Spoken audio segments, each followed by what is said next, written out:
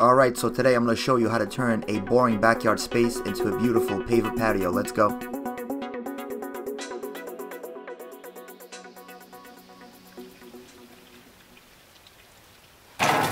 One of the things you want to do is you want to get yourself a tool like this, and this is really going to help you with the outline of where you're going to dig.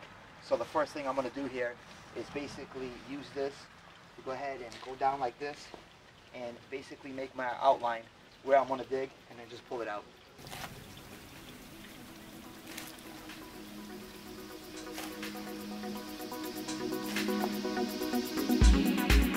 If you are enjoying this video, please don't forget to subscribe, check out my channel. Thank you. A good idea is if you have good grass where you're digging, the area that you're digging, you have good grass, and you need it for other areas, you could just cut it in little squares like this, like I'm doing, and then go ahead and place it in the area that you need it.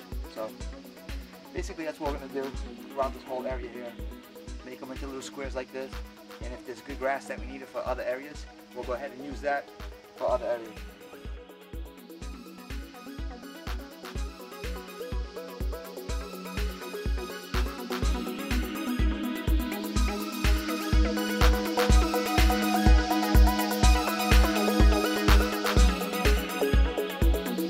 Basically how I'm doing this in little squares, just digging up the top grass and then pulling that grass out, and I have a wheelbarrow here. If this grass is good in the area that you're pulling out, you can always use that grass for other areas that you have in your yard that might need the grass. But as you can see, we're going to be digging this in little sections until the top grass is all gone.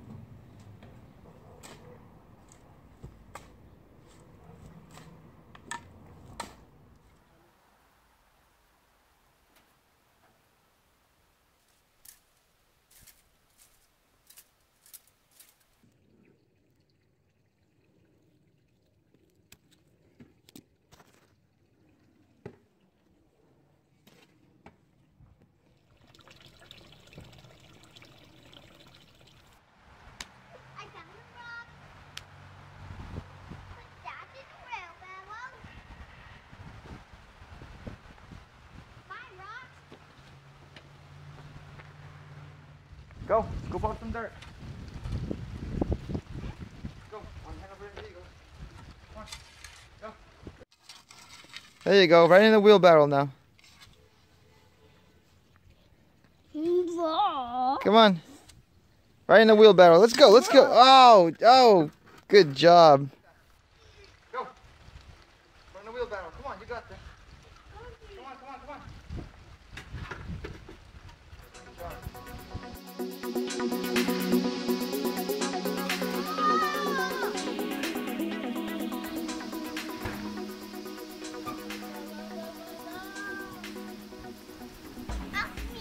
job.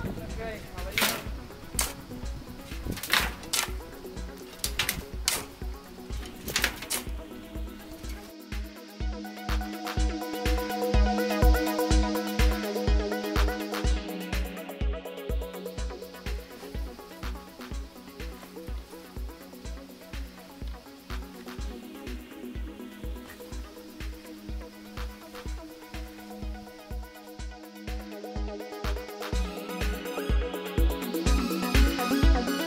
So here we have what we did today.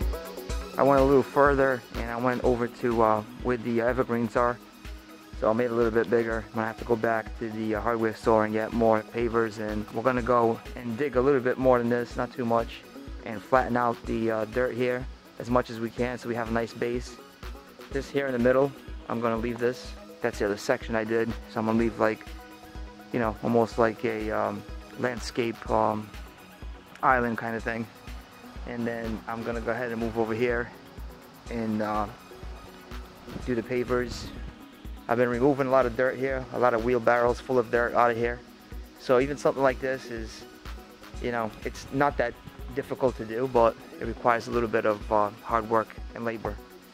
So the dirt that's getting removed from here, I'm loading it up on a wheelbarrow, and then I'm coming up this pathway here all the way up. You can see I gotta go through this tree, and then I gotta go all the way up this ramp here, this slope, which is not easy. You can see the wheelbarrow marks. It's quite a workout. Not every yard is flat. And then I'm coming over here all the way to the top, where, by the way, I have the barbecue grill that we put together. And then I'm coming this way, and what I'm doing is I'm putting the dirt here. And I already leveled the dirt right here. This was like a little indentation that's been leveled. You don't think there's a lot of dirt here, but there is. And I'm just using that dirt to level it off where that indentation is right there on that tree, as much as I can. So two things you can do when you're doing a project. Sometimes what remains from that project can be used for something else. As you can see, it's been raining here, and there is no puddle here. The water doesn't pool here. There's good drainage.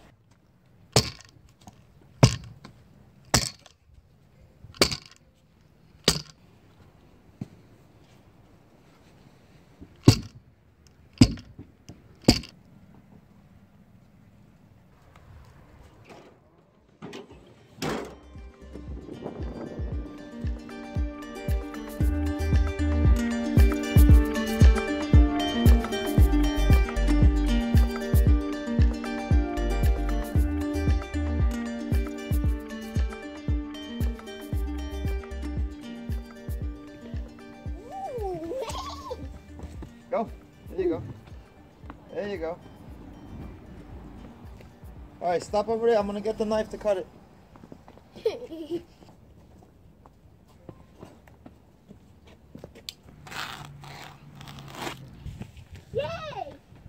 Can I? Okay, roll it that way. Come on, guys.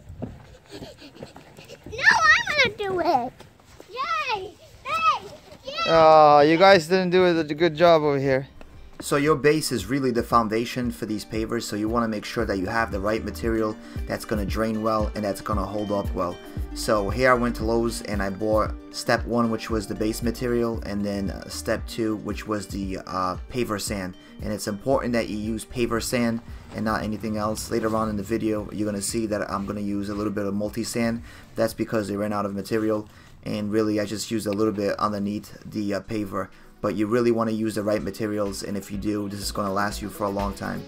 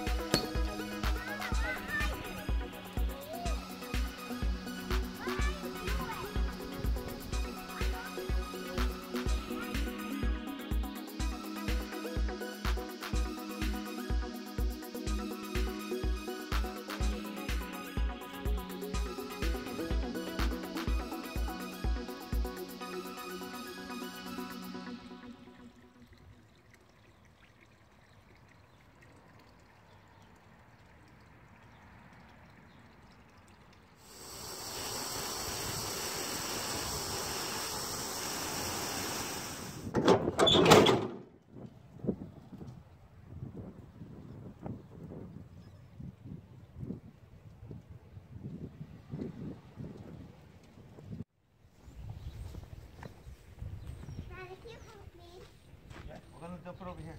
Ready? Hey, Go, come on. Get up here. Hold it, 2 hands. Go. Go.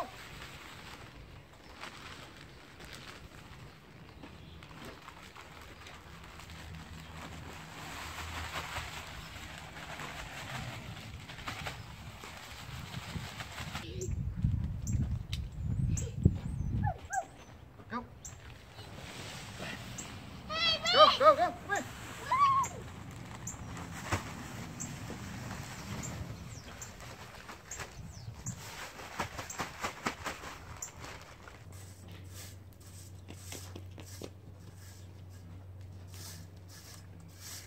This way. Break over there.